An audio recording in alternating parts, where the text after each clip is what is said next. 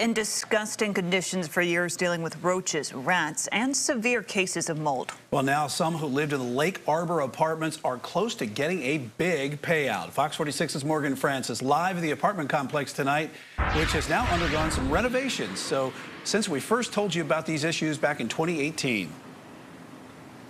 Yeah, Brian, our investigations led to a class action lawsuit against the landlord for those deplorable living conditions.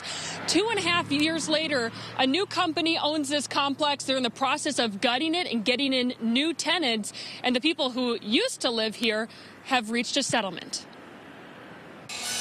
Today, you wouldn't even recognize a place once known as Lake Arbor Apartments. I'm going to try to clean this crap out so my toilet will at least flush. Just years ago, Fox 46 discovered sickly living conditions. Here's our dead rat. Here's your proof. Tenants dealt with rats, roaches, and mold.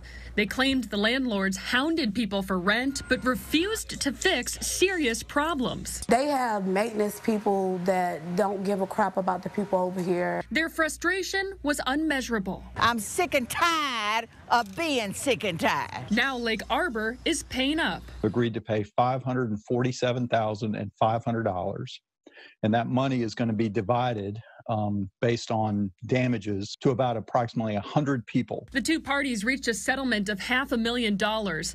Potentially 97 former tenants will get a piece of the pie. It's about time that it's good that in some ways these landlords are being held accountable and having to pay something. People will recover $1 to $2 grand on the low end and $11,000 to $12,000 on the high end. Although this may now seem like a closed case, the people over at Action NC who started this grassroots effort to help tenants say there's more work to be done. There are more people that definitely need to benefit from this one, and there are other issues that need to be addressed, and we plan on still pushing forward for that.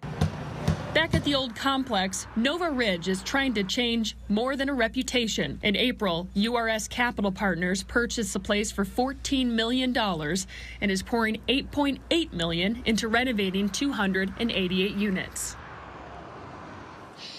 So what's next? The court will have to approve the class in the lawsuit, and then those people will be able to get their money.